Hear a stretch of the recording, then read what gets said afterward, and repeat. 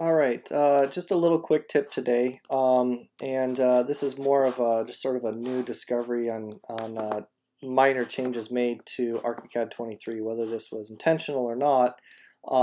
It's sort of text acts differently in ARCHICAD 23 than it did before, and really what we see is that if you have a boundary offset, this frame offset set to anything, and then the frame off, we get the frame extending out like before, but if I click on any of the nodes within the edge of the text, I don't get a pet palette. Now if I click on the center, I still get a pet palette option.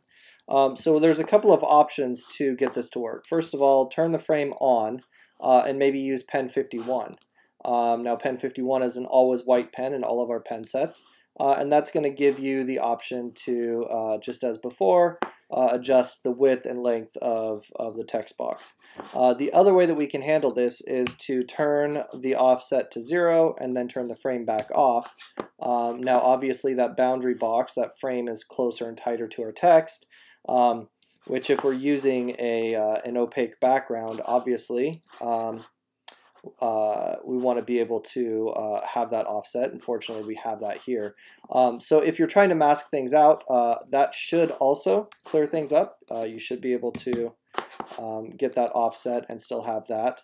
Really, it's just any time that there's a number in here other than 0 and it's not accessible for some reason, that's basically blocking us from using that pet palette at all on the edge nodes.